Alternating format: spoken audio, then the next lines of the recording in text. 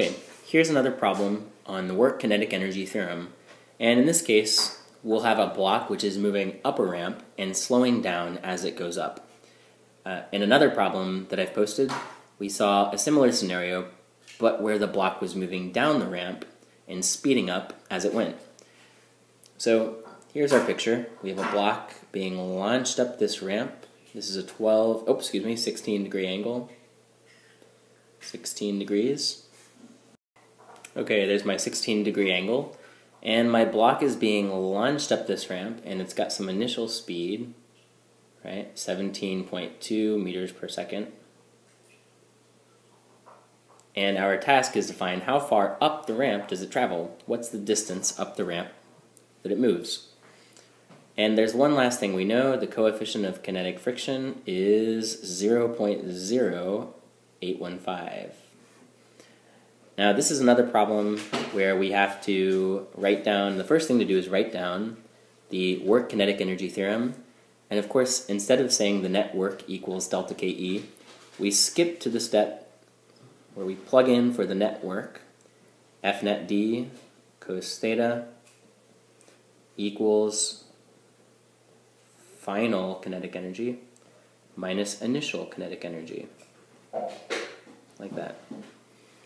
And of course, in any problem, I said this in another video, but in any problem where the net force is causing the block or the object to slow down, in any such problem, cosine of theta is going to yield -1.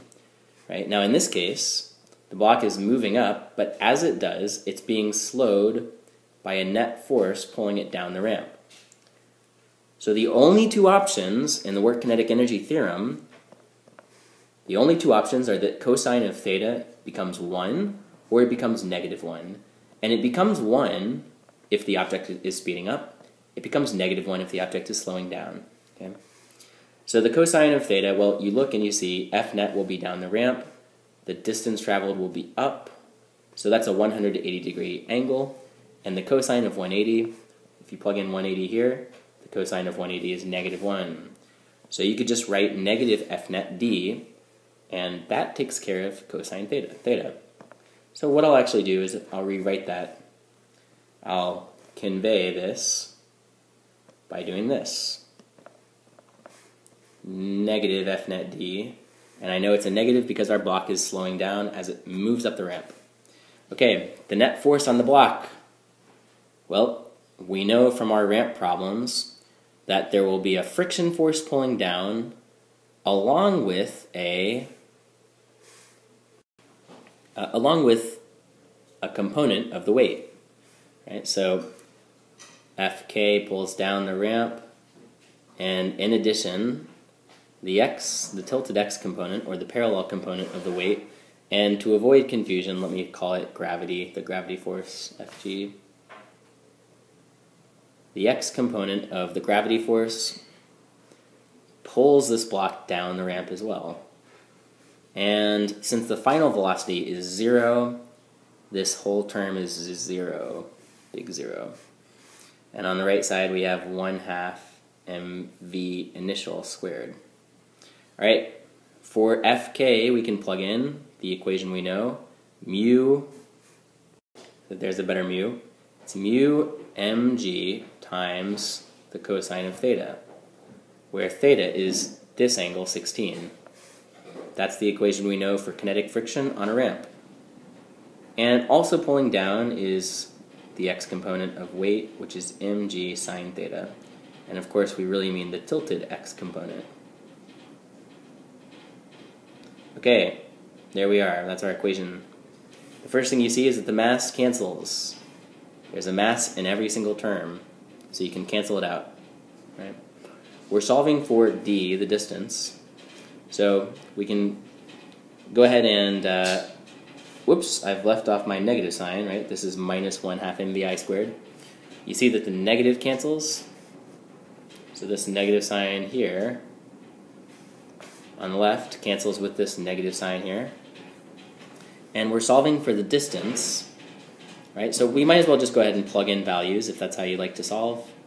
So we have 0.0815 times 9.81 cos 16 plus 9.81 times sine 16 times d equals vi squared. And of course vi, we know from the givens, from the problem, vi is 17.2, like that. So from here it's a pretty straightforward process. Let me make sure that this says 16. It's a pretty straightforward process to solve for the unknown for d. You take 17.2 squared and you divide by this whole thing here. And what do we get when we do that? We get 17.2 squared over, open parentheses, 0.0815 times 9.81 cos 16 plus 9.81 sine 16, and enter. Wow, that's a pretty big distance. Oops.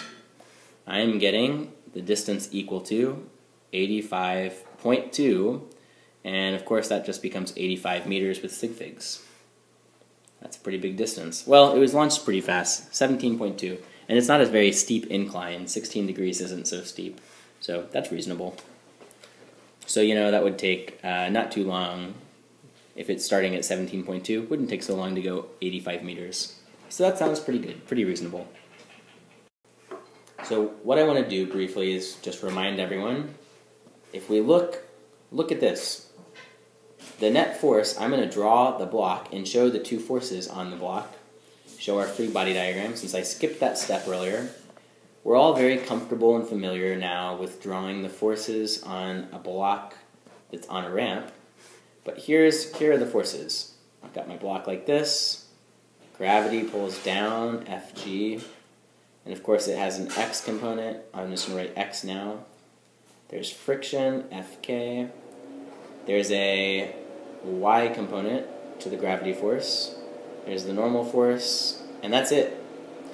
So you look and you see, okay, there's a better block, there's a better free body diagram.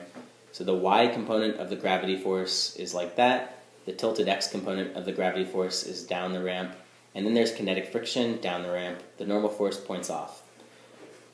Now, the normal force cancels with the y component of weight, and because the gravity force has been broken into components, we could take that out of our diagram. So the only remaining net force, so these are taken care of, this is taken care of, the only remaining net force is the friction force plus the x component of weight, which is what this shows here. And just as a reminder, when we add these together, even though they point down the ramp, we don't make them negative. This negative sign came from the cosine of 180, right? What we actually plugged in here is a positive F net, and we do it because work is a scalar, so we have to plug in our net force as a scalar, which means you take the absolute value, you leave off any sign indicating the direction. So you just plug in positive values, which is what we did, despite the fact that they point down the ramp. The negative simply shows that the net force is in the opposite direction as d. It doesn't show that the net force is pulling in the negative direction. It just shows that F net and d point in opposite directions. Good.